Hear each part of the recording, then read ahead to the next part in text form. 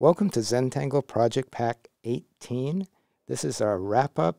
My name is Rick. Hi, I'm Maria, and just look at all this great stuff that you guys did. So you must have this collection. You have now an exhibit that you could put in Right. your home, invite people for tea, and explain to them all the different projects that you've done. It's like a little exhibit. Isn't that cool? And we want to just go through a few things of some of the different ideas that didn't make it into the final cuts here.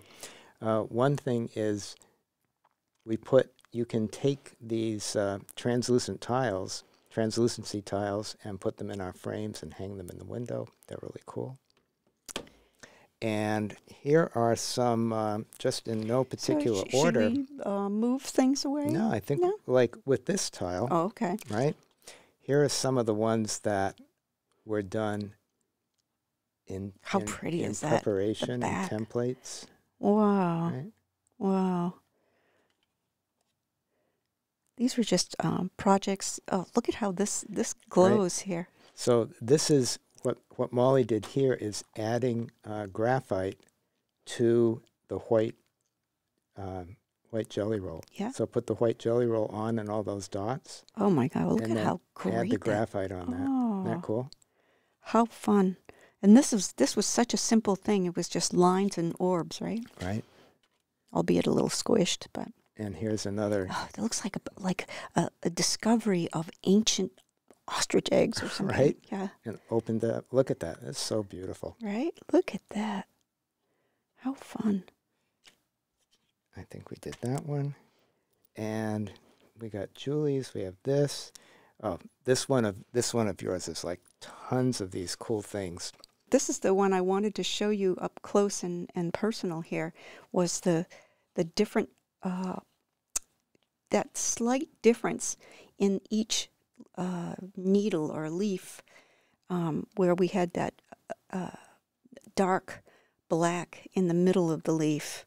And it just changed the whole look of this. And then this particular one, too, we didn't have it cut into the paper. I just turned it around and did it exactly the same way on the back, just seeing through it so that it becomes a three-dimensional piece. That was so much fun. And what I really like is these like delicate feathery extensions. It is show feathery, through on yeah. both sides. It So was it's like maybe from some extinct... plant meets bird. Yeah. Yeah. Okay, what else do we have here? Oh, this is really cool. Okay. So this one here, This first one we did. Look at the different colors. right? Oh, look at And that. how it catches the light. Yeah. How fun. And the back is this subtle, beautiful. Right. Look at this. Oh, Look at these. whoa. That nice. So we're like sharing this to give you ideas. Look at the difference on the color as it shows through. But ideas of all the places that you can take this. And it's been just so exciting seeing on the app what people are doing. It's, like we put these seeds in the ground and you guys are growing them in ways that's like actually blowing our minds. And there's a lot of new people on the app and doing great things. It's awesome. So this next one is the ribbon here. This ribbon. And we tried a bunch of things. And this one, we're going to show you the inspiration in the book in a few minutes. And at one point in time, this flourish was like part of the logo on the book, and I thought it would be kind of cool to just put it across that cut part. How fun. And we showed this one, but I don't know if we showed it up close. I added these little triangles at the top, and it makes it look like this... Right, you can see there. Yeah, that it makes it look like the ribbon was up here and you just folded it over. That's kind of fun. Cool. On this one, I added a second ribbon on top of that. And you can see it through. Multi-dimensional. So you And can then you see put it through, yeah. a little bit of white. Yeah, the white on chalk. there, Yeah, right? that's kind of neat. And this was just whimsy. I was trying different things. You can tell I was going kind of fast, but Cool. Thank you, dear. you're welcome. A little keychain for you. And let's see, what's another one? Did we do this? Not yet. So on this one here, here's a couple Different other iterations. Isn't that beautiful? Look at That's that. just so delightful. I know. Right? Right? So you don't get the silvery stuff On one side, on but one you side. do You on got the on other, the other. right? And just the exploration of how this might work and which Ooh. way to take it, Neat stuff. right? Let's see. Oh, want to show the book on this one? But we also have some that we haven't shown you anything of. Right. You know, different trial and error things. We come up with a lot of different, you know, we practice different things and trying to see what works best. And with this one here, I did this heavy poke root with that new number 10 pen. And then on the other side, we Sort of like outlined different things, but then filled it with patterns so that you see the patterns through the leaves here. This is just crazy. I don't even remember how I did this, but this is kind of cool. Maybe you guys can figure it out. But it's just a matter of doing something really big. When you work big with a big pen, then you can go in the back and fill it. So just realize that once you pick up that number 10 pen, that you got to start thinking big.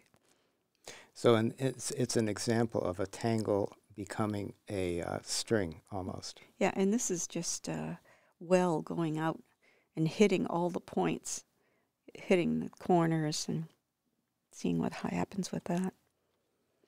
This, I'm not sure what we were doing here, but it's kind of fun. Like getting used to our tools and how does this work and how does it work on this surface and which tools do what. I really liked working with orbs.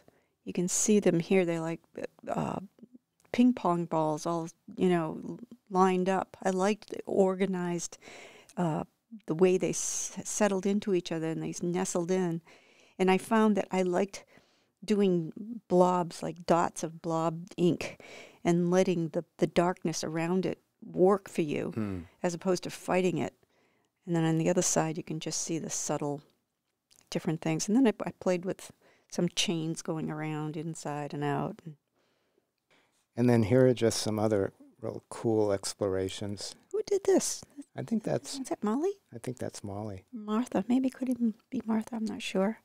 It's beautiful. It's a beautiful exploration. They didn't make it to the back, though. But it's a good example of how the shading and you can put down that chalk and just move it around with the tortillon. Oh, I loved working with the chalk pencils on this paper. It's just like the bee's knees. It was awesome, and it smoothed in with the tortillon so nicely. Here's another exploration of different materials and techniques. Look at this. How fun is that? Right? Oh, it's because it's on the other side. Right. So you've got these textures showing through. Use of that, look at that big black 10. And then this is a really cool technique, putting the black on top of the white. Yeah. Look at this. Right? How fun is that? This is really neat. Look at this. We didn't have a brown pen, but Yeah. I'm sure you guys have a brown pen. The brown works really nice on it. So. And here's another one. And mixing the shading, the chalk pen, the colored chalk with the white chalk. It almost looks like stained glass, right? Right. The way stained glass is colored. How beautiful. Wow. Striking stuff. And then you saw these two and the other one. The other one is the... It's this one right here, right there. With the light behind it. And I wanted to show you the book that I was talking about. So that's the title of it. Here is the authors. the lettering was done by George Bosquet, and the illumination or the illustrations were Horace Hofnagel. And it's from the J. Paul Getty Museum in California. And I bought it in '92 when they first came out with the book. That's how long I've been studying with this. So this was the technique that I was talking about. You lost my page. I know. But you can see this one here when you turn the page over. I want to see it up closer. Yeah. So he has it coming through. So you can see the stems, how beautiful they look there. Right. How gorgeous. Let me see if I can find the other one. Yeah, it's right over. No, it was further down. You can see how beautiful this book is. So there's the stem going through here, which is just about impossible because I don't think you could get the leaves or the flower through that You'd little have to slit have grown there. it that but way. I love that he did that, and I laughed every time I'd see it because he was just being funny. Isn't that great? Calligraphy humor or illustrator's humor. I love that. Look at this. Are these oysters? Little mollusks. And of course, I was so inspired to do bugs, and all kinds of insects and little mice and all kinds of stuff like that. So anyway. Again, thank you for playing along with us. Thank you for contributing all of your inspiration and taking inspiration from this and so generously sharing it on the app and wherever you share this. And we look forward to continuing to see where you take this. It's really inspirational for us. So thank you. Well, I want to say something before we go. I want you all to realize that when we do these projects together, there might be some that you don't resonate with or aren't particularly fond of, but the ones that you are really excited about, those will germinate in your work and stretch to become other things. What other things can you have going through the paper? What other things can you twist on the backs?